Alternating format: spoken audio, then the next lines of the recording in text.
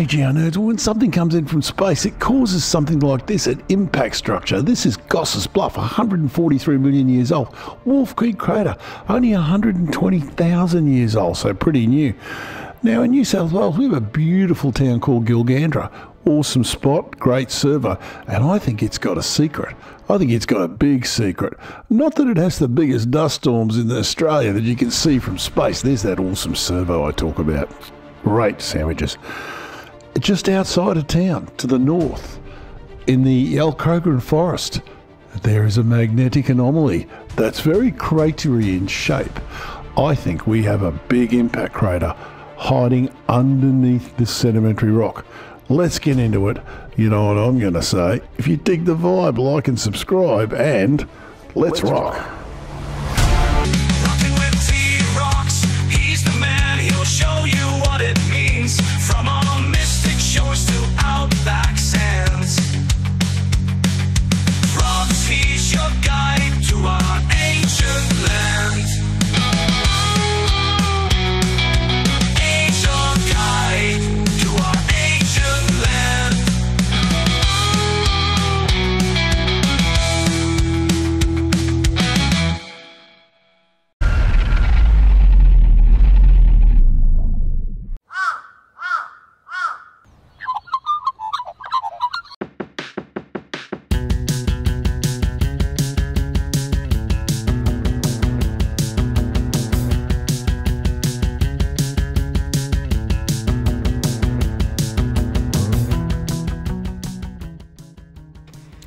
Well, folks, that's the Pilliga Forest, and there's the Warrumbungles going under us now. It looks a bit small from up here. We're at 300 kilometres up, the height of one of Electric Jesus's Starlink satellites. And we're just going to drop off from orbit, which is just not possible, but hey, this is AI, we can do anything. Little town of Gilgandra down there in the bend in the river, gorgeous place. That green bit in the middle is the Gilgandra forest, and of course, this is where I think this impact crater is. Now, can you see a circular shape in the landscape there? Because I can. Now, maybe I've looked at it too much. You could say that. So when these impact craters come in, they melt a whole pile of rock in a very small area and in a very specific shape. That rock, when it melts, takes on the magnetic signature of the Earth at the time, and then it freezes. And then whatever happens to it. In this particular case, I think it's been covered by sediment. Now, it needs to be more than 18 million years ago, because the sediment over the top of it comes from the Warrumbungles, and that's 18 million years old. So we know it has to be older than that. I think it's quite an ancient one. So as you can see here, a few farm dams there, but that shape is, there's a circular shape there if you look at the lay of the land and not just the way the farmers have done their paddocks. Let's drop down and see. It's fairly featureless country. This is very flat country because it's mainly alluvium or fluvium, which has all been just put down there by the rivers that have eroded the Warrumbungles down over the years.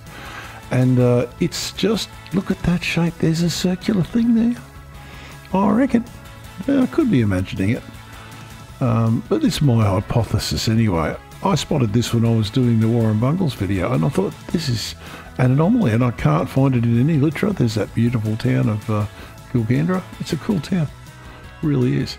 But you just look, there is a circular shape there. I'm convinced of it. Anyway, I don't need to be convinced of it. We're going to look at the magnetics, we're going to have a look at radiometry, and we're going to have a look at gravity maps. So let's get into it.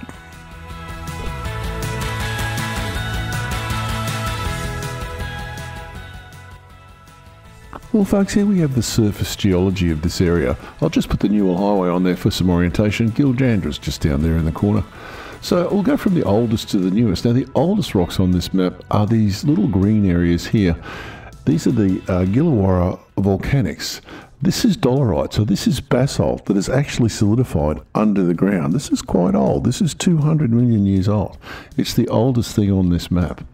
Next to that, we have these large green areas. This is the Pilliga sandstone. This stuff's about 160 million years old. This is the same stuff way up in Narrabri that they're doing all that coal mining and CSG mining through. So it's way down here. Now the next oldest stuff is this brown gear over here, which is the the same, this is the lava flow. You'll see more of this a little further down, coming all the way down from the Warrumbungles. It's the same rock, about 18 million years old. Everything else you see on this map, all of these lovely colours over here, are basically gravels that have washed down from the Warrumbungles over all this time. Now, the Gilgandra Forest, which is right in the middle of the map there, next to the Newell Highway, which is where our feature is, all these gravels here are only a couple of million years old. They're not old at all. And I suspect this feature is much, much older underneath all of this gravel. So let's have a look at the magnetics that show us what I'm talking about.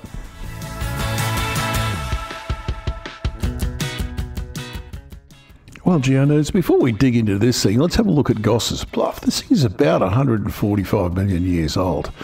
It's in central Australia. It's about 160 k's from Alice Springs due west, and here it is here. This is a fairly decent structure. They say it was a comet or an asteroid. That looks like an asteroid to me. Comets are dirty snowballs. That hit hard. And this is a fairly substantial structure. Even after all that time, you can still see it. This is from an adjacent ridge. Now, I'll show you the magnetic signature of this because you'll see more of this in a minute. We'll get there. So this thing exists. There's the magnetic signature. This is a complex crater. So, of course, when it hit, it rebounded in the middle. And, of course, it's now been eroded back to about here. And we see what we see. These complex craters are not uncommon. Here they are here from around the solar system. And I'll zoom in on one of these because it's very similar. These are on Pluto and they're in ice. So these things happen all over the place. Okay, folks, this is the Gilgandra structure. I think you can see it. I don't need to put a ring around it. Now, in my mind's eye, I can see another ring around this about 20 or 30 k's out. But anyway, that could be imagined. This is total magnetic intensity. This is the same measurement, but done a little kinder. They've actually lifted it up to give it a three-dimensional effect depending on the intensity. Looks cratery to me. I doubt if this could be volcanics. This is the same measurement again, but this time they rotate the poles slightly. It gives you an idea of the structure, but it keeps coming up. It's the same structure. And this does not look volcanic. This looks impact cratery. And this is all magnetics at the moment. But we'll look at some other measurements which will verify this in a different medium. So, looks structure-y to me.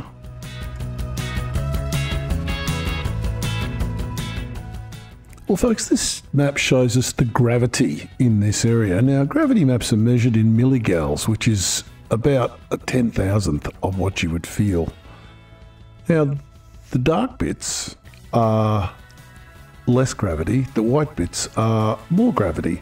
So something in this area is slightly less gravitationally massive than it is around it, and it matches up with the magnetics. So here it is in a couple of other forms. It's the same measurement, but just presented differently. The way they actually convert it, the different formulas they apply, and of course the colours they apply. But it all points to the same thing. There is also a gravimetric anomaly in this exact same place. So that's two different methods of measuring to confirm the structure exists.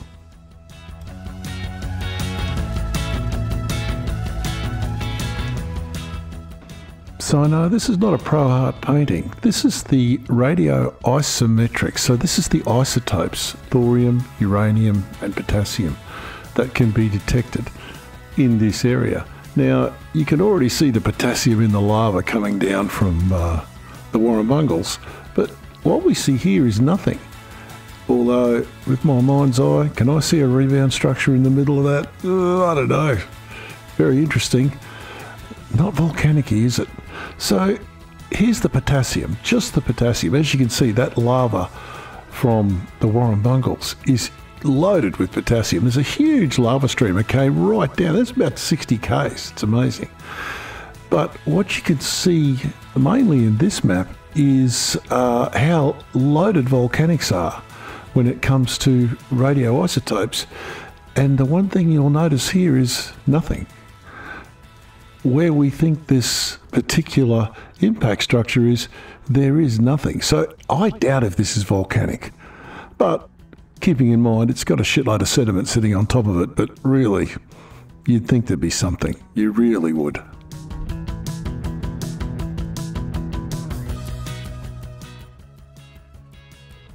Well, folks, these complex craters are not that uncommon. This one is on Mars.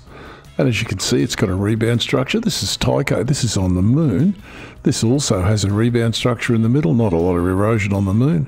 These are on Mars. Two complex craters right next to each other. Some erosion goes on Mars, but it's still pretty crisp. Who knows how old these are? The next one's a bit tricky. I'm going to ask you to think what you think it is before I tell you. There you go. Well, that's actually a micrometeorite impact on the windscreen of the space shuttle. Nasty, eh? So here's our Gilgandra impact structure, according to AI. I apologise for using AI, but look, I couldn't ignore this. There's too much evidence. I think someone of a scientific bent with the resources to drill this and find out what the hell's going on down there needs to go and have a look at it. These things need to be recorded. I think it's important, because the other problem is that petroleum gathers in these structures as they bend and they warp the crust. That Gosses Bluff crater has got 3 exploratory petroleum wells in the centre of those mountains. Obviously there's no production wells there, so they didn't find anything, but hey, they were looking. Those boys don't waste their time. There's seismic lines. If you look in those maps, there's seismic lines all over that place where they've just gone and run their explosions to work out what's underneath. So anyway, that's that for this week. I enjoyed it. I hope you did. If you dig the vibe, like and subscribe. And just before we go, I just want all you budding graphic artists out there to just don't worry. If you ask AI to draw you an asteroid exploding over an Australian plain, this is what it comes back with. So, you know, you're good. You still got a job. Don't worry about it. It was just so amusing. I had to show it to you. Anyway, if you dig the vibe, like and subscribe, and you know what I'm going to say. Keep rocking, because geology rocks, and T-Rocks is out.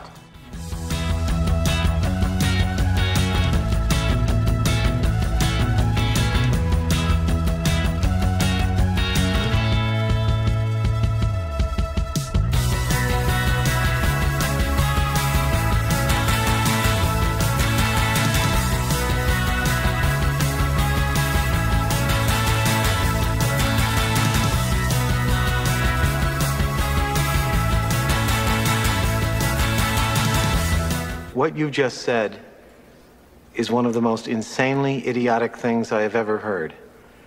At no point in your rambling, incoherent response were you even close to anything that could be considered a rational thought. Everyone in this room is now dumber for having listened to it. I award you no points, and may God have mercy on your soul.